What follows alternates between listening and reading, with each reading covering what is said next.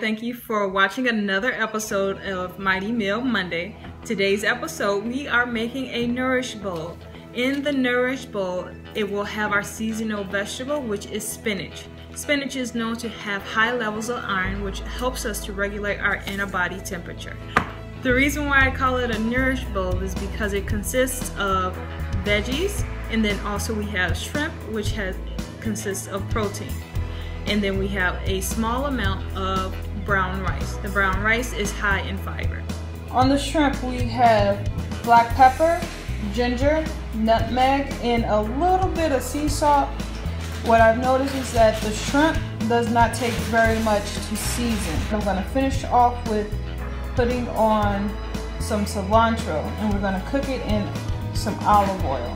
This is the shrimp. I've added the cilantro and also cabbage to it, onions, and spice it up a little bit by adding fresh jalapeños to it.